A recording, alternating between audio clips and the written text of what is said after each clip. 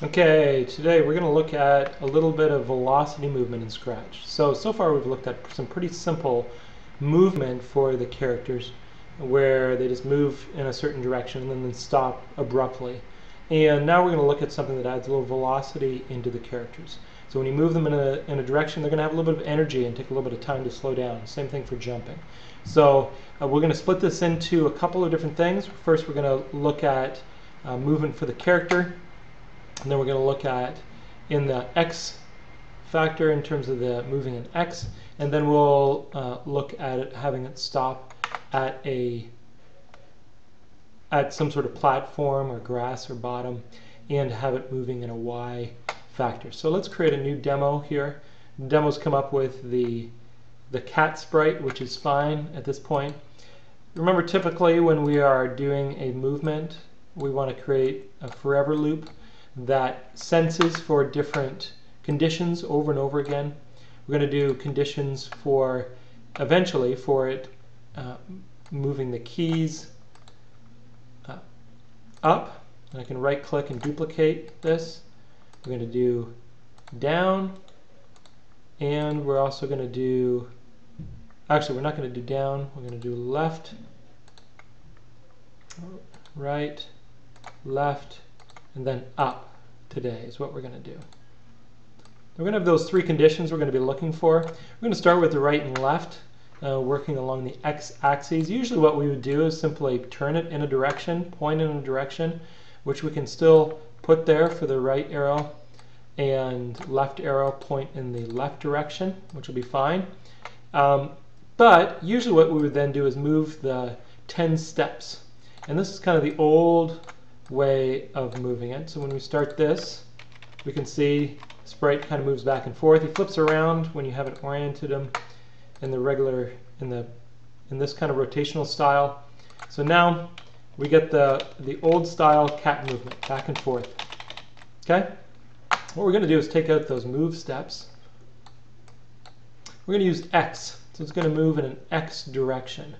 And instead of just moving it in an X direction, which we still could do, we could change X by 10. And if it's going left, we could change it by -10. This would also be essentially the same thing. So now it's essentially doing the same thing that we just did before. Instead of changing it by this amount, what we're going to do is over and over again, we're going to change it by a set velocity that we're going to create in a variable. So we're going to call it x velocity. All right. So velocity is movement, power, speed in a direction. Really, is what velocity is. And so there can be negative velocity, there can be positive velocity in any direction. And what we want to do is create an x velocity first that changes then by the x. And so the motion is going to do over and over again and forever. It's actually going to change x by this x velocity. Now we're not creating that x velocity at all right now, so there's nothing to be done really. And so what we are going to do though is two things: make the right arrow and left arrow either add to or subtract from x velocity, and then also create something that over time will decrease x velocity. So let's put in the movement first, and you can see what will happen by that. So let's change, when the right arrow, let's change it by 1 if the right arrow is pressed, and then let's change it by -1 if the left arrow is pressed. And let's see what this will do now when we start up the program. Right arrow, so it just kind of keeps on moving. I've pressed it, and it doesn't stop when I take it away. And you can see that velocity number just keeps on increasing and then decreases, and finally when it gets to a positive velocity it will go in the other direction. You can kind of slide it around like that a little bit. Very difficult to stop. So what we're going to do is have it decrease naturally back to that 0 point. One way we can do that is using our operators, our multiplication operator, and we're going to set our data, not the x, but our x velocity. We're going to set it to essentially a percentage of itself, a smaller percentage of itself, by multiplying it by a decimal, a fraction. And so we're going to set x velocity to x velocity times, and let's put in 0.8. This essentially means it trims off about 20% of the velocity every time it comes around, and eventually it'll get back down to 0. So let's try this again. Let's start it. Watch that velocity number. Now I increase the power, and it will decrease the power automatically. It doesn't matter really what those numbers are. It just essentially comes to a standstill. Now, because that power is decreasing by 20% each time it comes around, in order to really move faster, you're going to have to now bump up these speeds. So let's double them and see what that does. Nice thing about Scratch is you don't even need to usually start it over, but in this case we're going to, there we go. Now you see it has a little bit of natural stopping point. So there's movement by velocity. More of a natural kind of movement back and forth. So there's our x. Now let's talk about our y-axis. Their movement back and forth. Our y-axis up and down. We are also going to use a y velocity variable. And we also need to make sure both of these are set to 0 at the beginning. So let's go ahead and do that now so we don't forget. And now we're going to use a y velocity to change the up and down. First thing that we're going to do is essentially set y velocity to a number. So rather than increase, we want it to go almost automatically up and do a jump.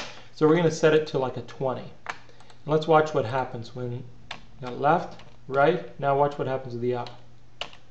Nothing, because we haven't changed it yet. All we've done is change the variable. So we need to go back to motion. We're going to change our y by y velocity. Start it over again. Left, right, up. Okay, now he's just jumping, but he's not falling. We have no gravity, or no negative y velocity, as the case may be, because there's no gravity really. I don't want to break it to you, but there's no real gravity inside the video games. It's just an illusion. So we're creating the illusion of a gravitational force by using a negative y velocity. So let's add that in, and let's also add in, so I don't have to keep moving this dude back to the middle, let's add in a centering at the beginning of each time back to 0. And then our negative y velocity, we're essentially going to do the same thing as this script, except we're going to change our y velocity to y velocity times 0.8. And you might need to mess around with that a little bit more in order to get, or y velocity equals y velocity times 0.8, basically decreasing it by 20% each time. And you might need to mess around with that a little bit more just to give it a little more gravitational pull. Let's see what happens now. Right, left, jump.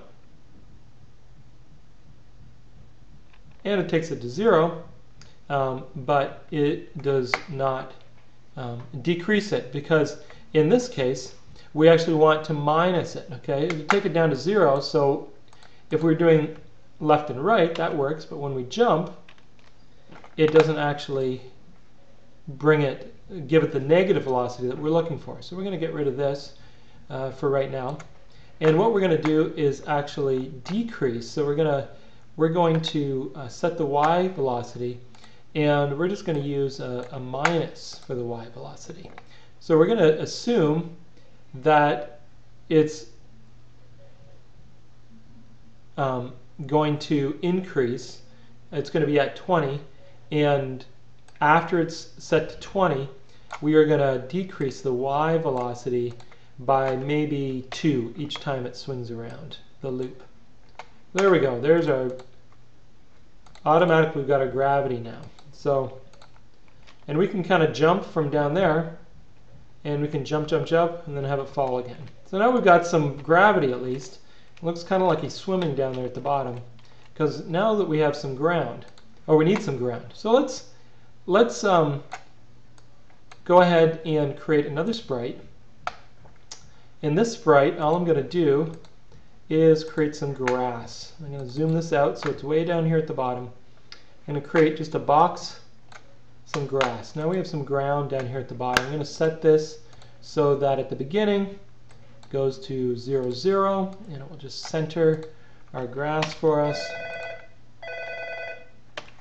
Okay, let's restart and see what happens. So the cat still sinks because the cat doesn't know that the green is there. What we need to do is create a condition, an if, to check with the cat to see if it's touching any of the green. So we go in here, under if then statement, if touching color, click on here and touch the green. If touching color, then what do we want to do? We want to set not the x value or the y value, but the y velocity value to 0. Okay, set it to 0, and it should stop the cat. Now let's see what happens. It's going to be a little bit of a bug, but this is important to kind of understand something. Okay, we're going to set go again. It stops, and now he sinks. Why is he sinking? This is where it's important to understand the order of operations, how things basically happen sequentially inside of Scratch, in any programming, really. And so the order that you put things in is very important. Here, right now, we have it decreasing the y velocity by 2, and then changing the actual y position. And then after that, checking to see if it's setting the color and setting it to 0. What we need to do is take this, set it just above the y change, so that the last thing that it does is it checks to see if it is touching the green before it changes the y velocity, rather than always minusing by 2 before and then changing before checking. So let's see what this does. Ta-da! There we go. We got dude going back and forth here. Okay, now we need to set a jump. So how do we do that? Well, we're going to put in the up arrow, it's going to set the y velocity to 20. The problem right now is that when right before it changes the y, our jump isn't working anymore. Okay? So we need to put an if after the statement, and this works anyways because we only want it to be jumping when it is touching the green anyways. It can't jump in the air, at least in this case. We want it to touch when it's touching the green. So we're going to take out this block here. We're going to set it right after that. So it's going to check to see if it's touching the green, automatically set it to 0. If the up arrow is pressed, then it will set velocity to 20 as the very last thing before y velocity. Let's see what happens. Okay, still stopping. That's good. Left and right. And we've got some jumping. And now we don't have any double jumping. I'm holding down the arrow key. The most that it will get is 20, and it will jump up and down. And now we have a little bit of a platform jumper that we can work with. Check out some of my other examples. I'll put this one as well in my profile so you can check it out. Please message me if you have any questions, and enjoy coding with Scratch.